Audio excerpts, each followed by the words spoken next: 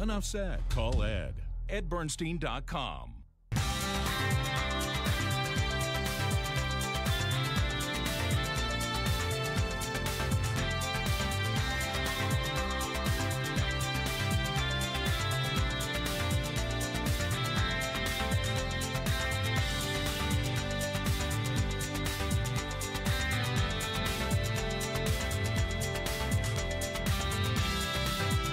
The Ed Bernstein Show. Here's Ed.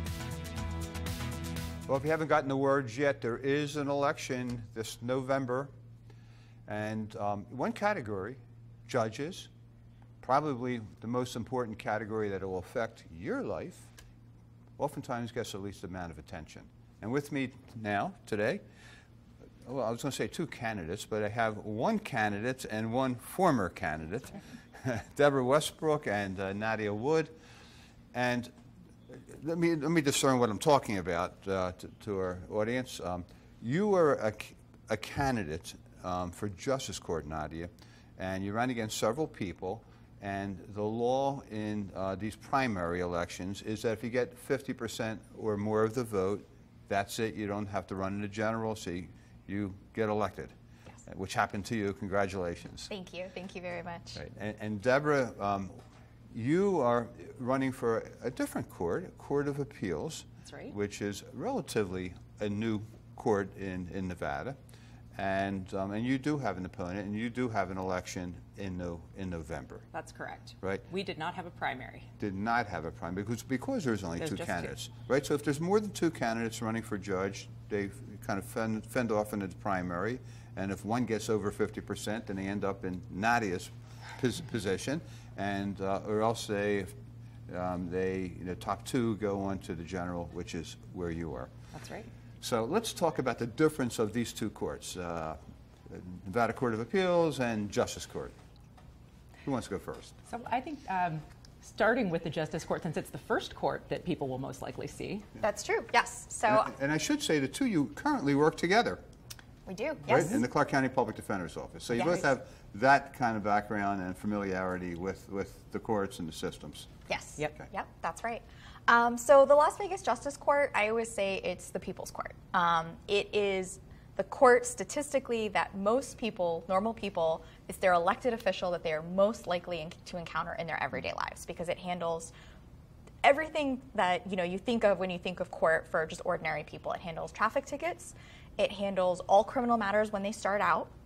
It handles civil cases that are less than $15,000. So we're talking about things that aren't big business, aren't big corporations, just everyday issues between neighbors and things like that. Those disputes that are less than $15,000, and it handles evictions. And so it's the very last race on the ballot. It's all the way at the end, but I argue that it's the race that you really should pay attention to, because it's most likely to personally impact you. You are most likely to appear in front of me out of any elected official in all of the state of Nevada.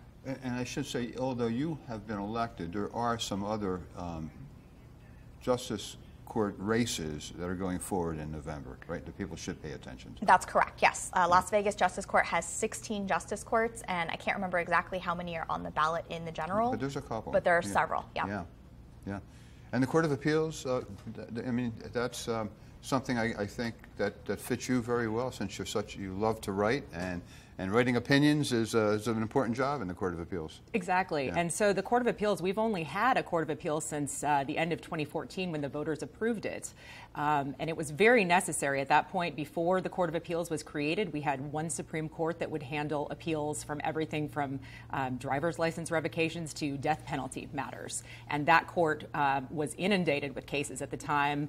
Typically about 3,000 or so appeals are filed every single year. And so back in 2014, when that was happening, all of those cases were going up to the Supreme Court. And the justices on average had over 350 cases a person or per judge, which effectively meant that each judge is deciding almost one case per day in order to stay on top of their caseload, which was a very, very, it's not a situation that you want to have. Our state had one of the highest caseloads in the country per judge. The ABA recommends only 100 cases per judge, so it was very, very apparent that we needed a Court of Appeals. And the Court of Appeals, when it was created, the purpose of it is to take approximately a third of the cases from the Supreme Court in a push-down model. So every case is filed with the Supreme Court, and then about a third are sent down to the Court of Appeals, and they're resolved under typically under existing law. They're cases that can be quickly decided, cases that can be, give the parties finality, and you typically will get a decision from the Court of Appeals within 6 months of the case getting assigned. So it's a mechanism to have a quicker decision, and that oftentimes was taking years for something to get up to the Supreme Court. Well, how does the Supreme Court make a decision on whether or not they're going to hear that case or send it over to the Court of Appeals? Because it could also go from the Court of Appeals to the Supreme Court, right? It can be appealed again, right? It's a slightly different mechanism, but what happens is there's an appellate court rule, Rule 17, that kind of guides where cases are routed. And so, if you have a case that has an issue of first impression, an issue of statewide public importance, or constitutional significance, those are going to be retained by the Supreme Court, because those are very, very important cases. Death penalty cases stay at the Supreme Court. Termination of parental rights cases stay at the Supreme Court. And the rule actually spells out a number of categories of cases that must stay at the Supreme Court. So that's how the Supreme Court generally knows what cases will stay.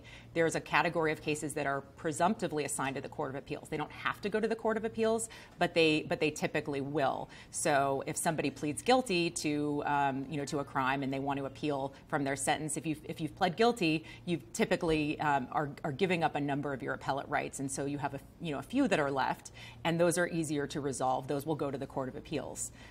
Cases of that nature are in the rule. There are categories that say which ones go to the Court of Appeals. You correct me if I'm wrong. It's just my observation, but when I look at our Court of Appeals, and there's three members of the Court of Appeals. That's correct. But you currently work in the Public Defender's Office doing strictly appellate work. I mean, you're the one who's arguing in front of the Court of Appeals all the time. I don't know of anybody who has the background that you have litigating the number of appeals and in front of the Court of Appeals in the Supreme Court.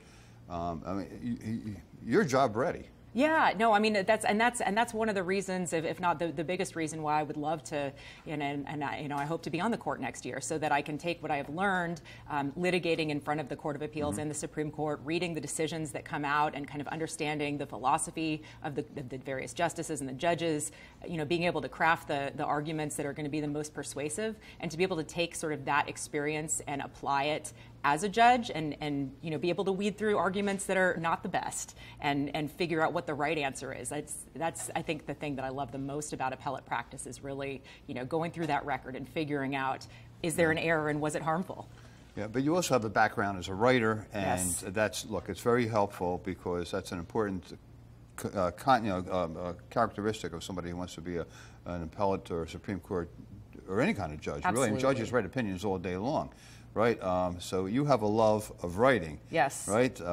Yeah, and I mean, in my background, I wrote for my high school paper, I wrote for my college paper, I worked at a TV news station out of college, and was writing on Law Review. I love writing. Is really kind of throughout my life has been the one thing that I would say I've always done. Paid attention in English class, huh? Yeah. And Nadia, you always loved litigating things, right? I mean, Yes. Look, I didn't. When I was younger, I didn't like to write particularly, those two components are really what a judge needs. The ability to understand litigation and the ability to take a concept and reduce it to writing that is clear, concise, that 100 years from now another judge is going to follow. Right.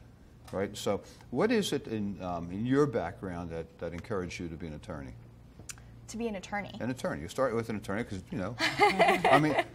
let's talk about where you are right now, because Sure. I really didn't finish the comment. I mean, Sure. you got elected Yes. in the primary. Yes. When was that, in June? Yes. Yep. And you don't take office until January. That's correct. Yeah. Right. So you're still employed at the Clark County Public Defender's Office, still representing clients there. Yes. Right, and still working. Yes. Yeah. Okay. So because it doesn't happen too often. It happens sometimes, but it doesn't happen too often that individuals win outright in the primary. Generally, you win in November, and so you take office in January, and you've got about that month and a half to make that transition. Right. I was very, very fortunate that I won in June, but so my office doesn't, I don't take office till January, so I'm going to continue working at the public defender's office where I am at, and representing individuals who are indigent, who don't have the money or ability to hire an attorney for themselves. Right, and is that what you wanted to do? You were younger. Did you have this drive to be a lawyer, or what is your, when you were going to school, when did you feel like you really wanted to be an attorney? I've known, I kind of decided pretty early on. I was like a little bit of a dorky kid. Probably by the time I was about 13, 14, I was like, you know what? I used to watch those law shows, and I just loved the idea of fighting for the little guy and fighting for the underdog. And really the idea of that like David and Goliath type of dynamic really appealed to me. I wanted to be a voice for people who oftentimes don't have a voice. And so I figured out pretty early that I wanted to be an attorney, and actually figured out pretty early that I wanted to be a public defender, because for me, the idea of being able to help people who often have never had anybody advocating for them and have never had anybody in their corner really appealed to me. I think there's a lot of opportunity to do good in our criminal justice system, and a lot of opportunity to help people. And so I decided I was going to go to law school and I was going to be a public defender, and that's how I ended up here. And good for you. And I assume you agree with everything she just said. Absolutely. Absolutely. Yeah, I was in the public defender's office too, a long time ago, but that's where I got started. I wanted to ask about the process. There's been some stuff in the newspapers lately about judges. There's every election cycle we go through. Is it better to appoint judges? Is it better to elect judges? Nadia, you have kind of experience in both. You had applied for an appointment and you ran for election. You're going through your first political election, so it's all new to you. I was just wondering what your thoughts were on contrasting elections from appointments. So I guess from my perspective, I think before I became a candidate and before I started going through the process, I think I probably initially thought, appointments make sense. You get somebody appointed who's been vetted, that has gone through a rigorous kind of testing process with a panel, and then you'll get the most qualified candidate. Having now been a candidate and sort of seeing what you need to do, in order to win an election, you need to reach out and get to know all the potential stakeholders in the community, get to know all the different types of attorneys that could be appearing in front of you, representing all different types of clients. And I have learned so much during this process. Previously, I practiced as, a litigator in the area of labor and employment law, so I was experienced in that area. I've been working at the public defender's office now for 9 years, and so I know kind of the issues that face criminal defendants and the defense community. But I had not been exposed to a lot of personal injury issues, the issues that relate to some of the constitutional law litigation that's out there, and the various groups that we have met with and that I've had the opportunity to kind of hear what their concerns are about the law. It has really opened my eyes, and I think it will make me a better judge, having been exposed to all of those things through the process of running a campaign. So I'm actually, I've kind of flipped sides. I think I like the process. Having been through the experience. Having been through it, whether win or lose, I will have learned so much, and I think I've got a much broader frame of mind at this point. And Nadia, what are your thoughts? You've been through both systems. Yeah, I've been through both. So I actually, before I ran for my current seat, there was an opening and I applied, and like Deborah talked about, there was this vetting process. There were 14 people who applied for the judicial seat, and I made it to the final 3. So I made it through multiple rounds of interviews and applications and people reviewing the work that I'd done. And I was really honored to make it to the final 3. It was such an incredible experience. And ultimately, the county commissioners decided to appoint one of the other candidates who was highly qualified. I have a lot of respect for her. She's a fantastic judge. I've appeared in front of her. And really what I saw, I think that I would contrast between the appointment process and the election process, because I've done both now, is with the appointment process, there was a greater focus on what you've done and your background and the work that you've done and all of those things, which is how I made it to the final 3. And then once it was in the final 3, it was kind of, I actually had one of the county commissioners say, well, you've got all of this great stuff on paper that you've done in terms of your litigation, but nobody knows who you are. You've never really been out there in the community, which was true. I was kind of always this legal nerd again that was just kind of filing my motions and doing my work in court, but not necessarily super politically active. And so county commissioners didn't know who I was. But when I ran, and I took that experience and I said, okay, I'm going to run. I'm going to get out there. I'm going to introduce myself to people and talk about the work that I've done rather than just sitting in my office doing it. And I got to meet the community just like Deb talked about, and I got to meet people and introduce myself and talk about why justice court's important and talk about why knowing who your judges is important and meeting so many different stakeholders. And it was a great experience. And so I think I really learned a lot and I really met a lot of people. And so I'm kind of fortunate that I've gotten to do both. And it's hard for me to say. I think that at the end of the day, the elections puts the power in the people's hands. And I think that that's important. I think that judges should be accountable to the people in terms of not necessarily, judges sometimes have to make decisions people are going to disagree with. That's the reality of being a judge. But I think that they should also be accountable because there is that check, there is that oversight when you are up for re-election, when you are elected, and I think that's important. Yeah, and I just want to turn it around. I think people will need to be more accountable because what happens in an election, and we all know this, is very few voters actually know the judges or the candidates that are running. They watch on TV, they'll see what's going on in the governor's race or a Senate race or a presidential race. You don't really get to see that in judicial races because they don't have the kind of money and media attention that these other races have.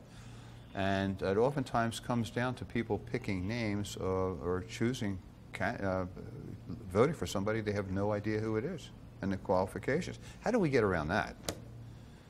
I mean, I think part of what you need is unfortunately money. I mean, candidates need to fundraise so that they can get their message out, and ideally the candidate that has the backing of the attorney community, in a judicial context, would be able to get their message out to more people. I mean, and I think being able to tell the public, who you are, what you stand for. That will, in effect, educate the voters. But in addition to that, getting out there and just going to the community events, having the judges, the judicial candidates, that's part of why, the election process is important, and the campaign process is important. Go to the events, meet the regular people that are going to be voting and explain, at a level that is, not up in the ivory tower, what it is that we do. And I think, like Nadia has done a great job kind of bringing that home and explaining, why justice court is important. Yeah.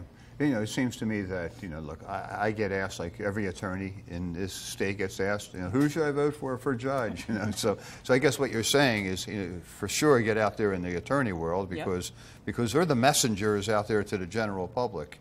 But it'd be nice if we had some sort of mechanism where the general public would just be better informed on who the candidates are. It's just hard. TV programs like this are helpful. Well, we try. We do our bit here. You're married to an attorney also. Yes. And what's that like? We got married in 2002, but actually the first year, first couple of years that I knew him, we were in law school together. Couldn't stand him. He was, I'm the study nerd, and he's kind of the class clown joker, and so. I didn't even think about going out with him until third year. There was a bunch of us. We were all supposed to get together, and we were going to go as a group. Everybody bailed, and then it was just the two of us. So 2 weeks later, we got engaged. 3 weeks after that, we were married. Deborah, I thought, no, if you're going to be a judge, you have to wait for all the evidence to be in before you make a decision. Sometimes you just know, and that was one where I just knew, and it's been 20 years actually. We got married in Las Vegas over spring break during our third year of law school, and that was 20 years ago in March. So clearly the gamble that we made in Vegas years ago paid off. But I have had the pleasure of kind of working with Dave, my whole life, or my whole, I guess, legal career. Right. We both went to DC together, had clerkships, and so kind of did a little bit of collaboration there. And then when I came to Las Vegas, he worked at the public defender's office, started there, and I was actually, I was at Littler for 8 years, and then I came over, and the two of us got to work together and collaborate on a number of cases. And he does the litigating part, and you do the appellate part. So, yes. So it's a good team. It is a great team. I love working with him. So what happens now? What is the rule now? I mean, obviously he cannot appear in front of you. Exactly. Right. So. Exactly. Yeah. So I mean, that's, I think, the one thing that I'm probably going to miss the most. Going to the bench is no longer being able to collaborate in that way. How about taking your husband to be able to make a decision? And he can't talk back to you. That's right. That's right. Yeah. You miss that opportunity. No, there's the judicial canons say specifically, I cannot, would not be able to oversee any of his cases. So. So it was an intuitive thing with your husband. Yes. Which kind of segues into my next question. It seems to me that the last couple of elections for judges, that women have dominated. Look, when I first started practicing law here, I can remember the first woman judge that we had, and then Miriam Shearing, and that was we always had at least one female judge. Now, is the majority of our judges women or close to it? In the 8th Judicial, certainly. Yeah, for sure, right? In our Supreme Court is majority women, right? And the appellate court will be women. No matter who wins in November, it will be majority women. It'll be two women, one man. Why do you think that occurs? Nadia? Well, I think it goes back to what you were talking about a little bit, that justice court, or not justice court, courts in general, are races that individuals just have less information, right? When they're trying to decide who to vote for, and because it's a nonpartisan race, it's particularly difficult, right? A lot of partisan races, people say, okay, I know this is how I lean, or these are the feelings that I have, and so seeing these letters next to the name helps me decide what I want to vote for. But judicial races are nonpartisan because judges are supposed to not be making decisions based on politics. They're supposed to be making decisions based on what the law says. And so people are staring a lot of times at their ballots going, okay, I'm reading about this person and they're telling me all the great things they've done, and I'm read about this person, they're telling me all the great things they've done, but I don't know. Exactly. You know what I mean? Everybody is going to post the best thing about themselves in every sphere. And so I think for a lot of people, what it comes down to is they're looking at, okay, well, what I've been told personally is, I want judges who I think are going to be compassionate. I want judges who I think, I've heard that so many times from so many people, I want judges who I think are going to try their hardest and work really hard and understand that human beings go through things, and understand that,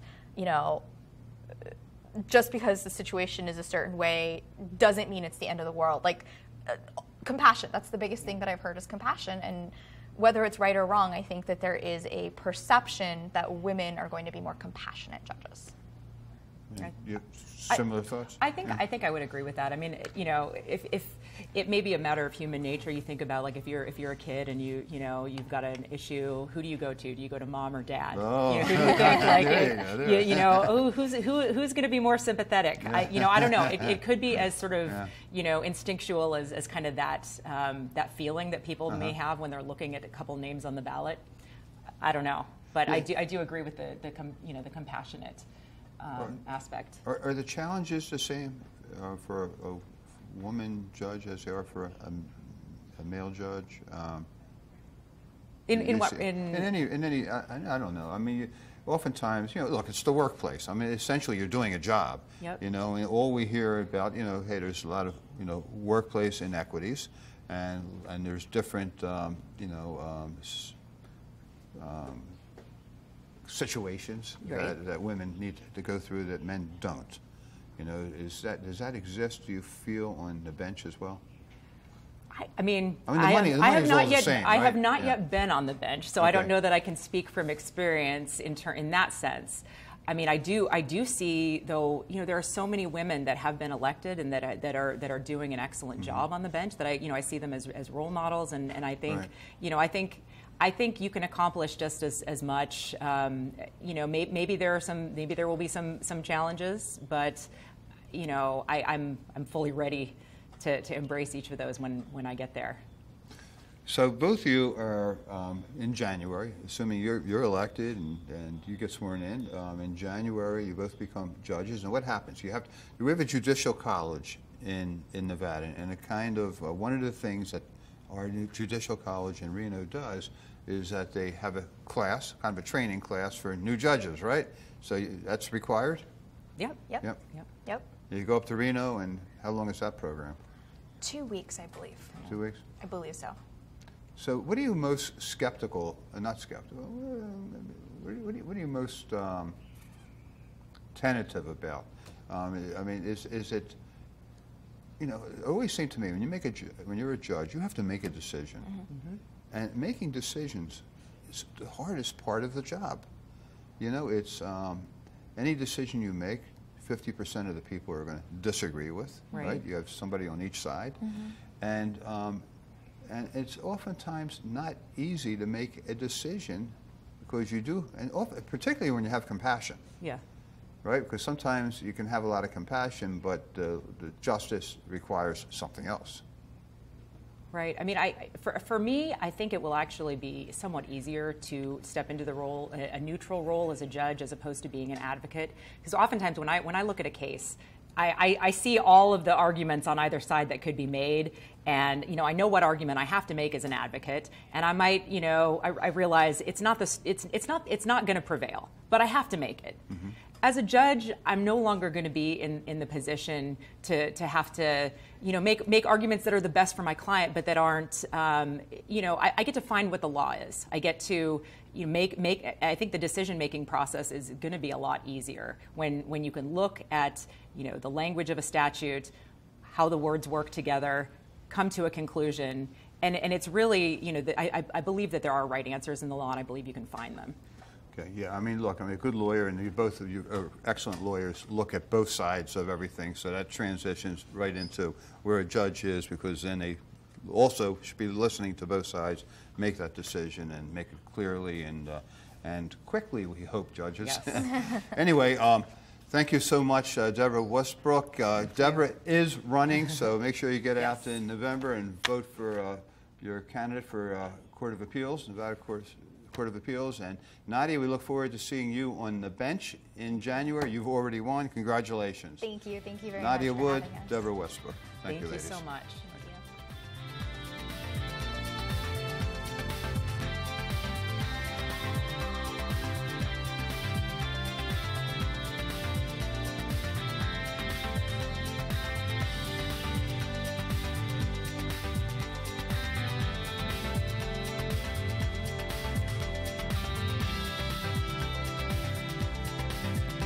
There are so many beautiful places to ride a bike in Vegas. The Strip, the mountains, desert. An accident can happen at any time. Trust me, I know. I've been in one. Enough said. Call Ed.